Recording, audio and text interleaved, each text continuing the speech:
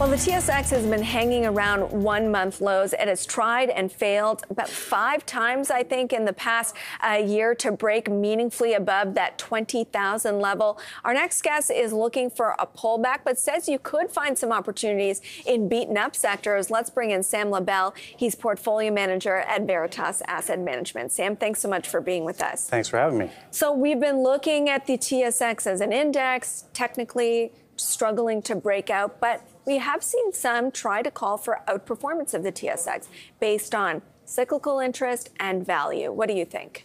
Well, there's definitely a value component. The TSX is at a very low multiple. I would say that the S&P at 20 times and TSX at 14, that's a very attractive multiple. But I think you also have to strip out the oversized impact of this Magnificent Seven in the U.S. And a lot of those other multiples outside of the Magnificent Seven are quite a bit lower.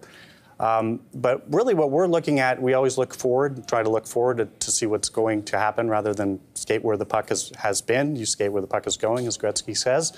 And we think that one of the big challenges that we have with this market is that the market has run up quite a bit this year on very little forward earnings growth. So if you compare where forward earnings are on the S&P 500 to where they were at the beginning of the year, they're up about 4%. And that's really just on a roll forward of 2 quarters to the next 12 months. So that's not really explaining the movement here. It's all about multiple expansion. Yeah. And the multiple expansion rests on a lot of hopes. And I think everyone would agree that it's a story-driven momentum play here on AI and what it could do for the economy and what it could do for some of the companies. That's a very long-term play. So we see a lot of risk in that particular story. The U.S. has the Magnificent Seven. We have a Magnificent One. That's Shopify, right, which has done extremely well. Is this one that you would, I guess, include in your list of names that you're cautious about? So the biggest challenge for Shopify is how do you value this company?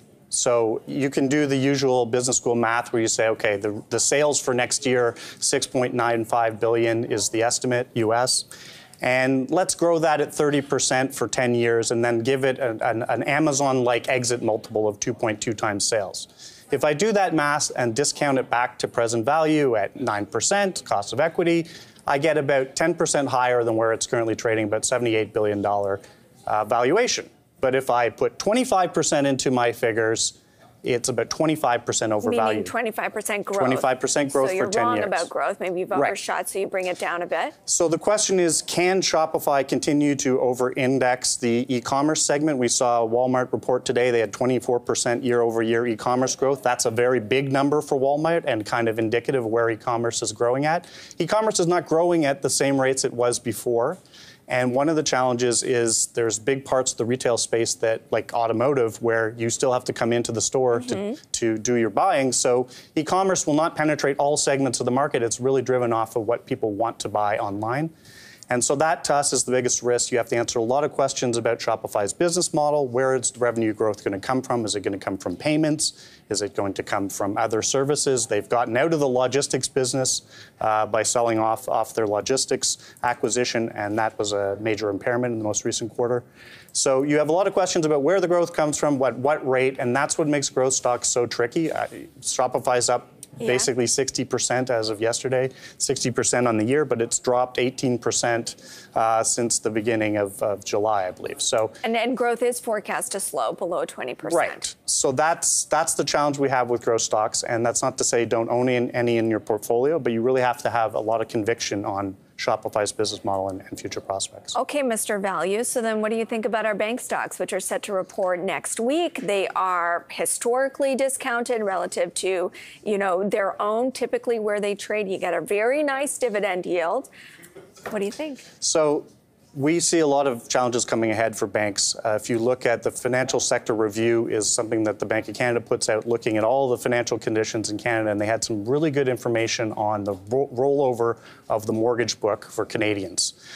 You're looking at roughly a fifth of the mortgage book will roll over this year. And for the variable portion of that rollover, it's up 50%. The costs on the mortgage are up 50%. For that's the pure variable with a variable rate. The variable with a fixed rate is a fixed payment, rather, that's going to be up about 25% in terms of cost year over year, and the rest of the book is somewhere between 15 and 25%. So you see another fifth rolling over next year and another fifth in 2025. And even now, all that analysis was done before additional rate hikes. So you're seeing a lot of pressure on the Canadian household sector from mortgage rates. Keynes says everybody, in the long run, we're all dead. Well, in Canada, in the long run, we're all variable. Basically, we are all on 5-year, even if it's fixed, you got to roll it at 5 years. That's right. And it's a very different picture than from what you see in the United States, where they can get 30-year mortgages. And that has its own kind of weird effects, because what's happening in the United States is people are sitting on their 30-year mortgage. They don't roll over to any higher rate. They just don't move. So the resale activity has dropped in the U.S., and that has led to a lot of home building and a lot of stimulus on the economic side. We don't have any of that. We're actually seeing slowdowns in the housing market and slowdown in credit growth. And so the expectation is that the bank's top line is going to start slowing down very dramatically. It has been growing at about 9%, high single digits. That's sort of the average of the big six. And that's going to slow to flat to 2%. So you don't have the growth in the top line. You've got potentially credit conditions picking up and PCLs, provisions for credit losses, picking up. So there's a lot of margin pressure on the banks. My response will be it's already priced in. Well, one of the challenges is I don't believe it's ever priced in. When earnings go down, people react. So I think people are looking ahead and saying, okay, well, it can't get that bad. And what we do really at Veritas is a deep dive. We have a great analyst, Nigel D'Souza, who gets into the details of the bank's assumptions on how they book the provision for credit loss. And that's one thing to remember. It's not an actual number until it becomes an actual number. They actually have to book the losses and then kind of move them through the stages of IFRS to get to the actual loss, eventual loss. So have they taken enough provisions? We don't think that they have, because the macro assumptions built into those provisions are quite benign and favorable. Okay, so I promised our viewers some long ideas. Where are you finding some hope in the equity markets? I think our producer said REITs. Yeah, so the interesting thing is, if you're not in banks, which is 20% of the index is big six banks and 30% is financials, if you're not in banks, then what are you moving into?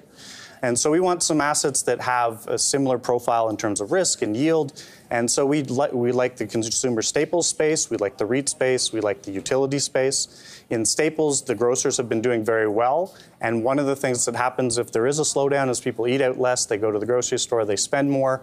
And food inflation is coming down. And food inflation is coming down. That's actually good for the grocers. They're still able to, prices are sticky. So they keep the prices where they are. Their input costs come down a little bit, margins improve.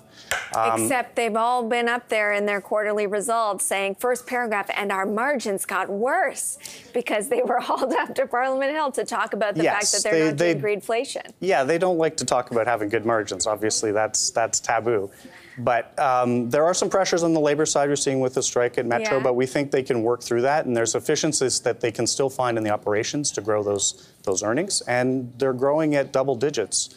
So Loblaws, Metro are our top picks there. In the REIT space, to go back to that, a lot of jitters about, commercial, return to work, even the consumer, all these big retailers leaving Canada. How are you thinking about that? So we would avoid the office side of the equation. Okay, you're still not going in. A lot of the Canadian REIT space is residential REITs and it's commercial REITs. We do like RioCan, and mainly with RioCan, it's the fact that they're going to bring on a lot of retail space over the next couple of years. So they have an investment portfolio that's going to deliver returns and start earning in the next 3 years that they're moving into. They're growing their net operating income in the low single digits. That's good. That's good. But there's an undervalued portfolio of investments here that aren't even in investors' perceptions of RioCan, so we think it's undervalued. It's a dividend yield of 5.5%, and I can't believe I'm saying that, but that doesn't seem impressive these days. Is it enough to entice you for the risk that the stock could fall? Well, we think that going back to our long-term thesis on what could play out in Canada, if the consumer is weak, the economy is a little bit weaker, there's going to be a pause to a slowing of rate hikes, perhaps a rate cut in the next year. And that's going to shore up the prices of these REITs. They have been under pressure as rates rise. Of course, they're a yield product, and they do come under a bit of pressure, but we think that's something that could actually work in their favor as rates pause or start to reverse. As rates pause or start to reverse, is that Is that your base case? Because I think Yes, investors are getting nervous about that. There may be another small hike coming, but Mm-hmm. ultimately they said they're going to respond to the data. In Canada, the data is going to get a bit softer.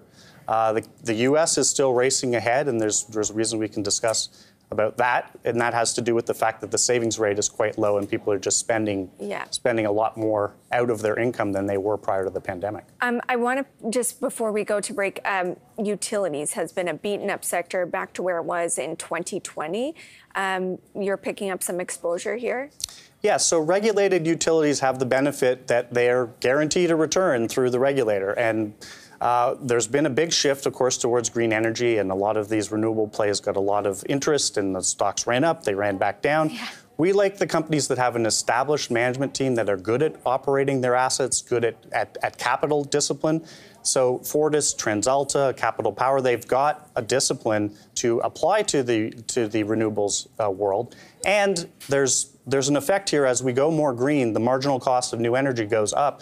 If you own installed assets, those assets tend to be worth more. The rates have gone up. There's lots of structural reasons for that, but the Alberta power prices are quite a bit higher than they were.